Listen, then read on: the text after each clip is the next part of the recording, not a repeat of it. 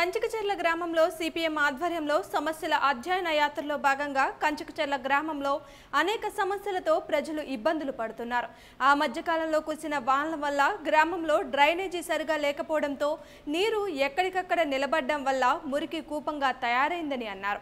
దోమలు చేరి కొన్ని చోట్ల పందులు తిరగడం వల్ల ప్రజలు రోగాల బారిన పడతారనే భయాందోళనలు చెందుతున్నారు.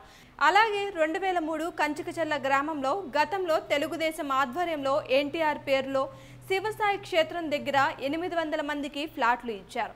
16 సంవత్సరాలు గడిచినా ఇంతవరకు ప్రజలు నివాసం ఉండేందుకు ఎటువంటి మౌలిక వసతులు ఏర్పాటు చేయలేదు.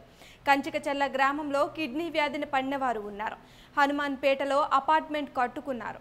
విజయవాడ కాన్వెంట్కి వెళ్లే దారిలో ఎటువంటి సేఫ్టీ వస్తువులు ఉపయోగించకుండా అలాగే గ్రామంలో నిరుపేదలు ఉన్నారు. వారికి ఇళ్ల స్థలాలు ఇవ్వాలని, నేషనల్ హైవే కాకుండా మరుగుదొడ్లు నిర్మించాలని, ప్రజా సమస్యల్ని వెంటనే పరిష్కరించాలని CPI డిమాండ్ చేసింది.